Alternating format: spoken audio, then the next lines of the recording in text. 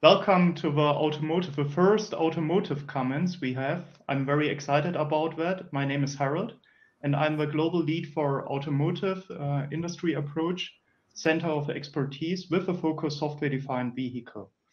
And I'm very happy to have two colleagues with me, Franz Meyer, who is the Vice President, Global Industry Vertical Lead at Red Hat, and also Nishal Muchakani, who is the global lead for the automotive software-defined vehicle ecosystem approach. And together, we want to give you a short keynote about what is the Red Hat approach to the industries. And within that industry approach, of course, our partners are very important for us. And we are very happy to have a lot of our great partners in the event with us, showing their approaches and solutions in combination to the Red Hat technologies here.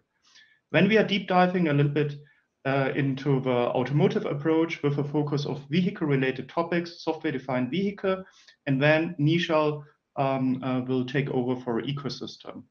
Let's start with a Red Hat overall industry strategy, and with that, I'm very happy to hand over to Franz. Franz, the stage is yours. Thank you, Harold. And hello, everybody. Thanks for getting me here. Very happy about that and all these initiatives we are developing. So just a very quick reminder, some people know that, but what's Red Hat? I am a veteran of Red Hat. We say an old timer. I started 21 years ago with Red Hat. So it was a very small company at the time. And we had obviously to evangelize the world that open source is going to change the way we're doing software. And today, Red Hat is clearly, a success story that continues to develop. And so we are today, Red Hat, a 20,000 employee company.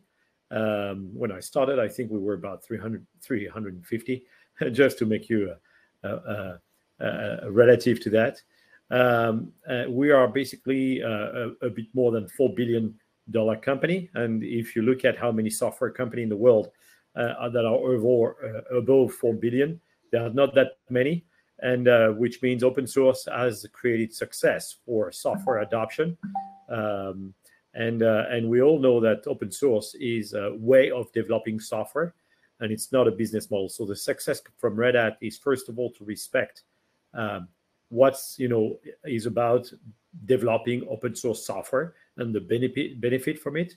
And secondly, we had the I would say success of creating a successful business model where customer find a lot of value added and advantages for using open source software, packaged and provided by Red Hat with all the services, the guarantees, the certifications that Red Hat can provide with that open source software code developed in the communities. So today, as a result, we have 90% of the Fortune 500 companies in the world, the biggest company using Red Hat open source. So maybe next slide to go over that. So I run business at Red Hat across EMEA in multiple countries, opening many offices, evangelizing for big customers to use open source on Red Hat offerings and services. And I've been running business development for now quite a while, in addition to really sales, which means taking, customer purchase orders and delivering the services they deserve. Within that industry, business development approach, I've been asked to develop a strategy with the company that aligns with the entire strategy. And with the teams, the different people, we came with a vision statement when it comes to our go-to-market into the industry world, the company world. Now, our vision statement is to be the voice of the customer industry, position Red Hat as a trusted technology partner for the digital evolution. Today, IT is not just reserved for IT departments. We know that the digital evolution, digital transformation makes the customer line of business, the one that really care about the business problems and opportunity of their company. They need to take ownership of all those projects because their business needs to digitalize. We have seen that either because they're getting challenged by new players on the market, And historically, we have seen the Airbnbs, Ubers, and others, but COVID has even accelerated that, where everybody had to get virtual and run a business, and it has to basically be aligned with the development of the business of the customer. And the mission statement that we have within that team for industries is we want to bring within Red Hat, which is a software technology company, very technology product-oriented company, developing in an open source collaborative manner. We want to bring the customer industry expertise, and within Red Hat, and to the customer, demonstrating we understand their business, and we engage with, also the industry-specific ecosystem, the one that provide really the business vertical solutions to the customers, where Red Hat is clearly, an infrastructure and application, I would say, infrastructure supplier, and inspire, relationship, develop the business in order to have a really positive customer and partner impact to that with our industry approach. So what does that mean? That means that we want to have industry-specific conversations. And we don't want at first to have specific technology conversation. So what kind of industry-specific conversations we want to develop, and in which vertical, in which industry? So Harold, if you can go next slide, which will be my last, is Red Hat doesn't have everywhere, industry experts that have the industry-specific knowledge. So over the time, we have started to hire, and I've been one of the first, within the company to hire people that are not the traditional software, technologists, but that are coming from the industries. And so we started with, obviously, telco, where even if telco is technology, it's a very specific technology for operators and the partners, within this world. We had another one, which is a high consuming vertical. This is the financial service industry. Financial service industry runs their business with IT. And but the discussions we have there is not about infrastructure. We have plenty of people at Red Hat that can do that with the IT and the architect, but we try to have business conversation. So for example, in telco, we talked today about open RAN, radio access network. When we go into finance, we can talk about real-time payments, or we can talk about anti-money laundering, risk pricing analytics, or AI/ML for fraud management. So this is the kind of discussions we want to have. And then comes obviously the automotive and the vehicle aspect, where we know that within the automotive world, and you have all the manufacturing aspects, so factory and supply chain and commercial systems, but you have a lot of technology within the vehicle, the cars. And I don't want to say cars too much, because vehicle can be obviously truck, buses, motorcycles, but it can be rockets, it can be caterpillars of kind of things. And we want to have discussions around infotainment, autonomous driving, virtual testing of system, connected vehicles and stuff like that. So, and we're also addressing other verticals like healthcare. And healthcare, you have a lot of things around, claim payments, detection of disease and pathology, in a much better manner for people which are not in big cities and cannot access to the technology, and many other things for improving healthcare, which is obviously a very, very important topic. So basically, we want to approach the customer discussion through these industry-specific discussions. And obviously, those business, specific industry discussions that we will have with the customer, with industry experts, they will be done with specific partner ecosystem within those industries. So if you go in the banking industry, you have a partners ecosystem like Temenos for core banking modernization, or Avaloq. Those people are really engaged on their solutions, but they sit after that on Red Hat technologies and products and services.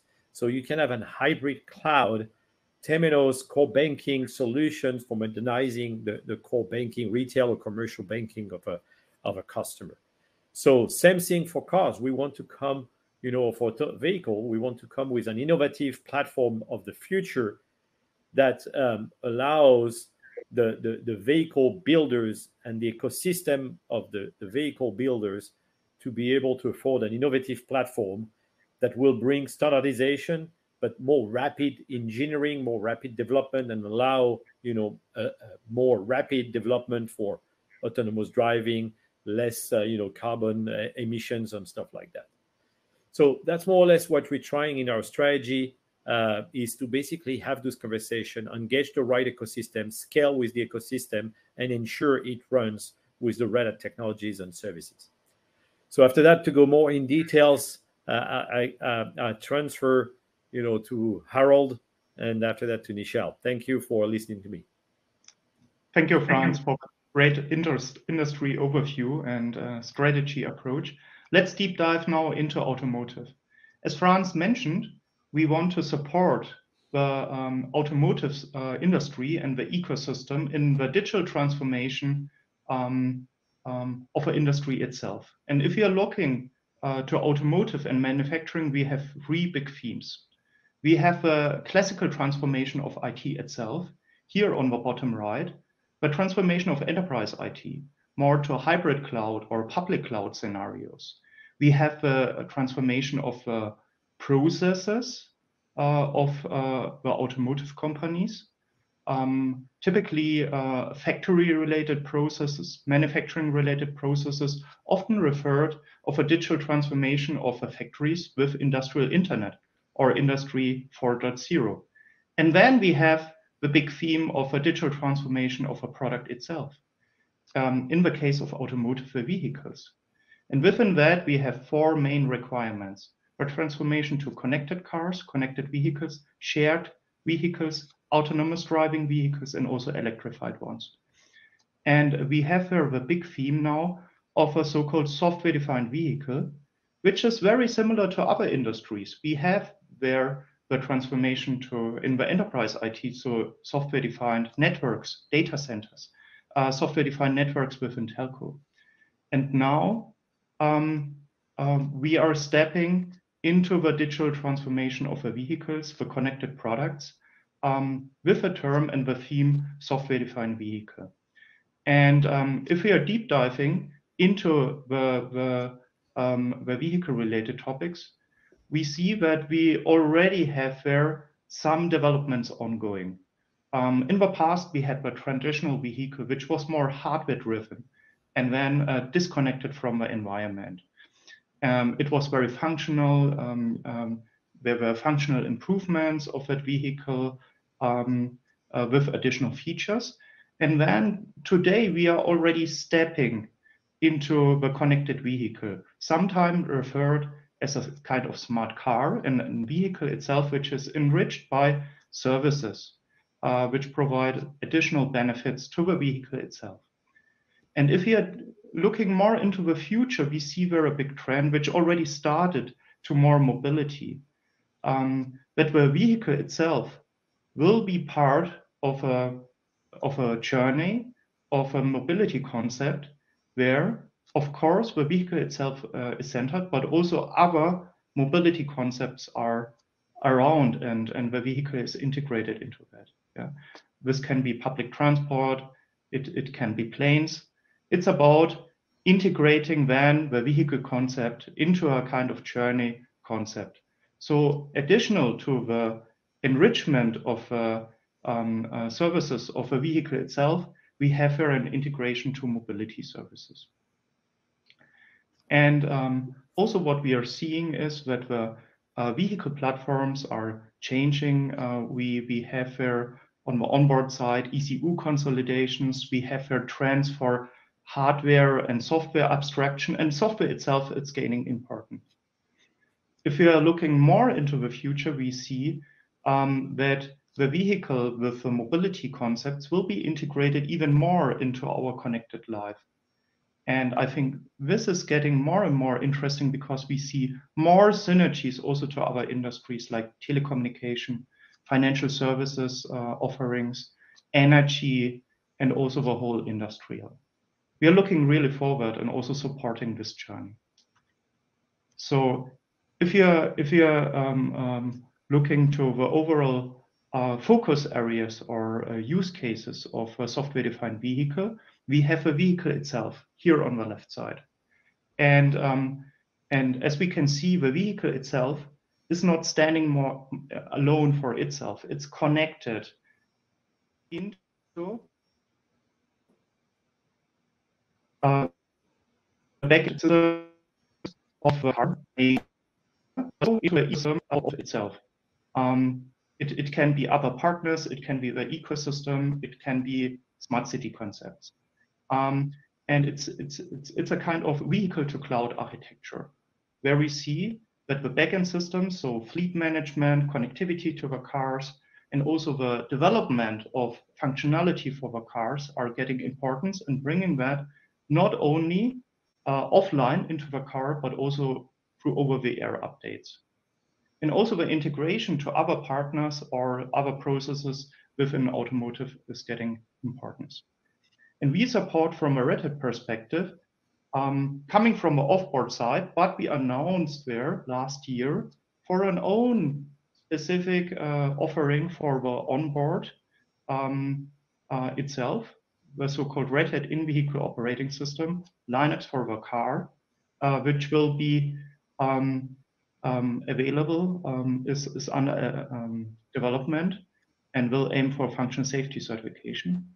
And we want to support there with our Red Hat technologies, providing very seamless experience. You have already in the offboard area Linux, containers, DevOps technologies, and microservices technologies in the offboard in a cloud agnostic way. And that is a true benefit from the Red Hat technologies. And we are extending that to the onboard, providing the same experience and possibilities to bring software into the car, but also outside the car. And how we are doing that will Nishal share with our ecosystem approach and standardization approach. Please, Nishal. Thank you, Harald. Welcome, everybody. Myself, Nishal, responsible for ecosystem development. As an open source company, ecosystem and community development has been the cornerstone of Red Hat way of working. Red Hat, through its open source approach, have proven how solving problems has continued to spread beyond the technological world to help tackle some of the society's challenging issues. Between various verticals, be it finance, healthcare, telco. As a result, we have seen more and more organizations across verticals are now contributing, distributing, using open source within their enterprise and product portfolio. We are now extending the same philosophy to strengthen the open source community for automotive. For example, a vibrant Linux ecosystem, automakers may be able to go to faster market and unlock new business models, shortening the time for revenue. By adopting the open source practices, we can help spark innovation, give automakers greater ability to improve technologies together. Next is the ecosystem engagement. There are a couple of key aspects for a successful ecosystem engagement so that it's a win-win for everybody involved. Joint value creation, collaboration with the ecosystem to expand the market reach for all the parties involved and enable scalability for the partner ecosystem.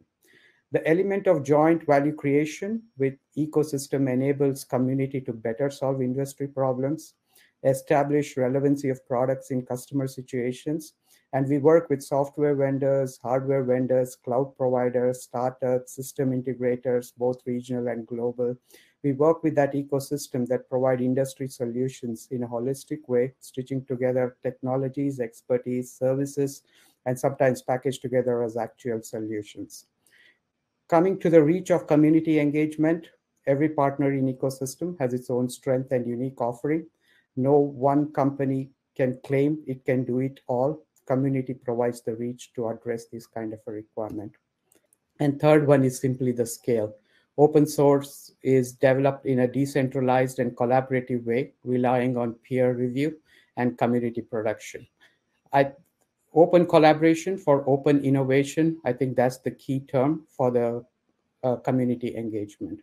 In summary, the objective of Red Hat ecosystem play is to bring together industry-leading partners, trusted open source communities, to bring diverse, innovative, validated integration solutions for the automotive industry.